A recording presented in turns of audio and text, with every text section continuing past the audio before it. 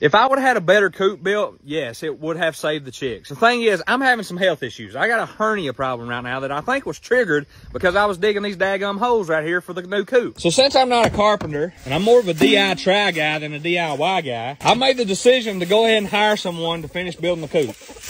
Now, I think all the chickens that we have right now inside our big coop and even inside our little coop right here, I don't think that they're overcrowded. So I don't think that they are really stressed out as far as that goes. I really think these guys like it inside their new coop. Pretty sure this guy's a rooster, by the way. The other two are hens. Guys, look at this. We continue to get eggs in here. These curtains have been by far the best thing that we could have done. That's what I'm talking about. We have some comments of people saying, yes, I was fully responsible for the deaths of the chicks. And I accept that. I really do. I do want to say we've had some unforeseen circumstances that have put off the build of the chicken coop and other things. I'm hoping to have surgery real soon, get my health problems taken care of, be back on the grind. Hey,